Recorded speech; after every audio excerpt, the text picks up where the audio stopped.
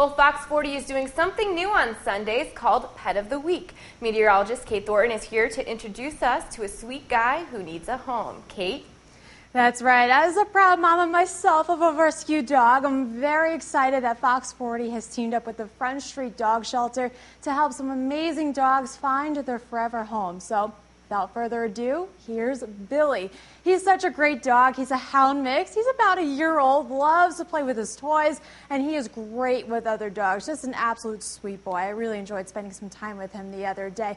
Now, if you think that he could possibly be a great fit for his family, go over to the Front Street Dog Shelter or give him a call, 778-2493, or you could even go to petfinder.com to learn more about Billy and other dogs who are really looking just a place to spend forever, wanting someone to love them. Just absolutely great right there. You can also visit our website, WICZ.com, for more information on Billy.